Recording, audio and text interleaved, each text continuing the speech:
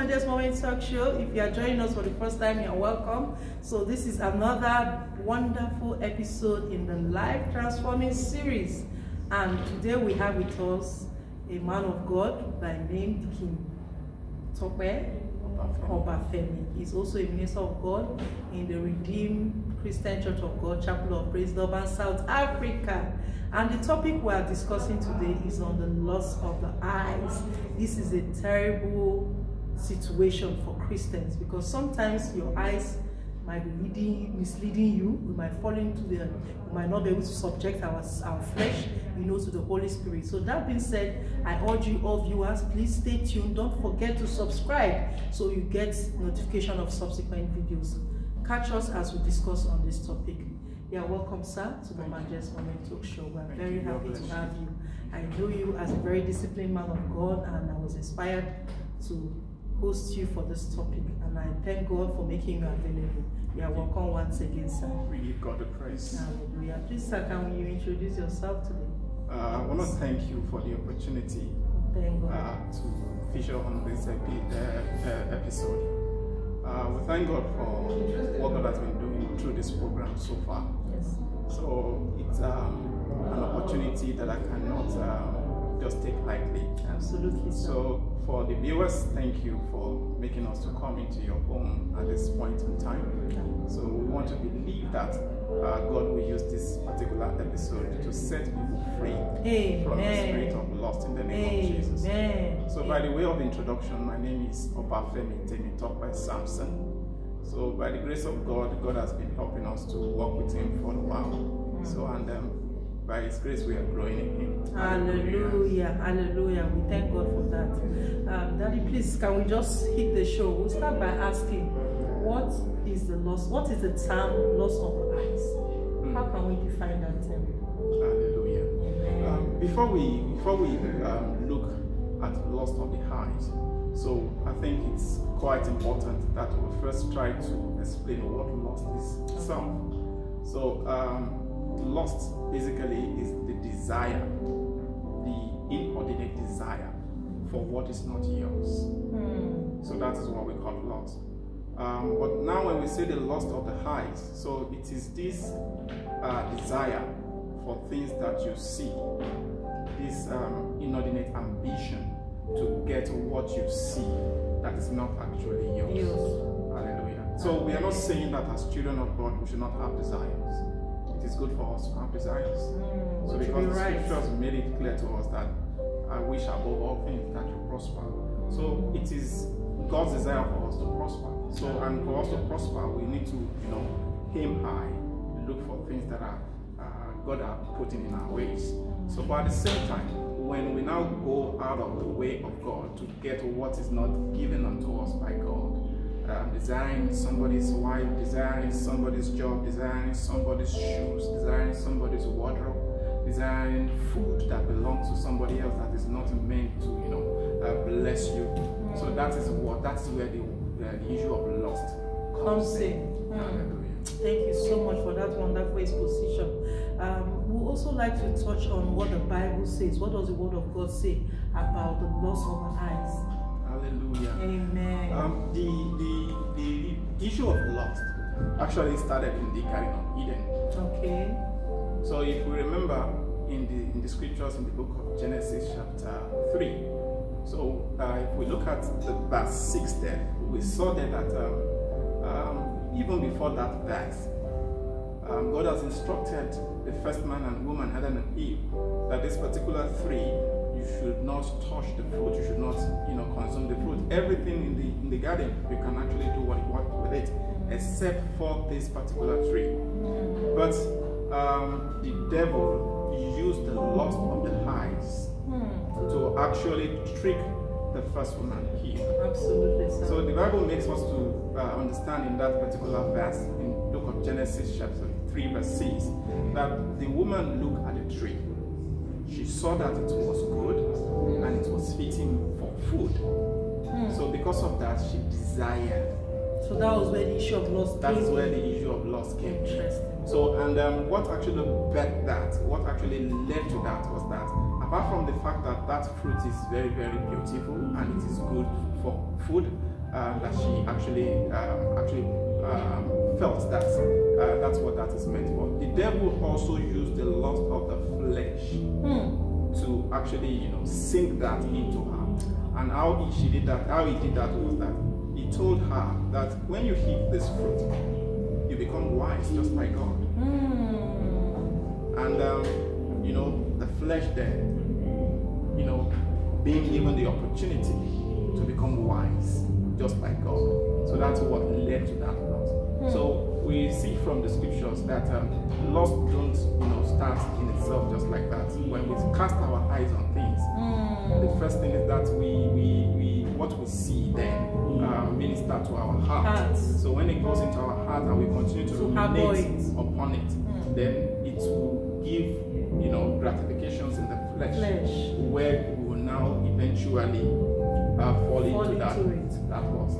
So I think and that's why it is important that before we allow our body to have it, we should allow the Holy Spirit, to engulf us, because Christ has set us free. Exactly. And we should be able to have that, hold on to that freedom that we have gotten and not fall into the bondage of lust. So that being said, what could be the implications? Because so many Christians are falling for the lust of the flesh. There is the lust of pride, going for fame, for power, for material things, and even greed. In fact, everything falls under the lust of the eyes when we're not able to subject our body to the Spirit of God. So that being said, what are the major implications that the lust of the flesh has on Christian believers? Hallelujah. Amen. So before I touch on that, you touched on something very important when you were talking, because it's subtle these days. It's very easy for you to fall into. You don't even notice or realize it. You don't even notice or realize it. Some of those things we see it as a blessing, as things that God has given unto us. Absolutely. So, but if we go back into the scriptures, if you look at the book of 1 John chapter 2 verse 16, it says there that for everything in the world, the lust of the flesh, the lust of eyes, then the pride of life. Those three things do not come from the Father. They are things of this world. Absolutely, sir. So anything that pushes us towards those three things mentioned, we should know that it is not from the Father. Absolutely. So when we understand that that is not from the Father, then we will not, engage in it. So, but because a lot of people do not understand that that is not from the Father, they do not realize it. Exactly. So that is why a lot of even the so-called Christians, the children of God, fall for it. So because of the fact that it's just like Eve did, the mistake that Eve did, it is good for consumption. When I eat it, it makes me better. It makes me wiser. That's the only aspect the devil, Exactly. So when Eve failed this particular examination and fell into that temptation, you remember when Jesus our Lord also was going to be tested or tempted by the devil, he used the same approach. He took him to a very high place. He showed him what his eyes can see. And he said, can you see all of this? I'll give it to you if you bow down to me. So, but Jesus was able to rise above that lust of the eyes. So, and at some point he told him, fall from here, because your angels will carry you and you will not touch your foot against the stone. So that's his pride of life. Jesus, if actually he decided to fall because he's commander of angels, that could have happened. But you should not tempt the Lord thy God. So he understands all of that. That is why he did not fall for it. So the implications of actually doing all of this is that we lose our dominion, which Eve lost, Adam and Eve lost in the Garden of Eden. But God used Jesus to restore back to us. Yes, sir. Because he did not fall for it. Yes, sir. So what the devil is all out for is basically to make us lose that place of dominion. To make us to lose that place where we're supposed to be in Christ. So for some people, it might not be, because when we're talking about lust, it goes beyond just sexual immorality alone. Yes. Desiring things that covetousness is the word.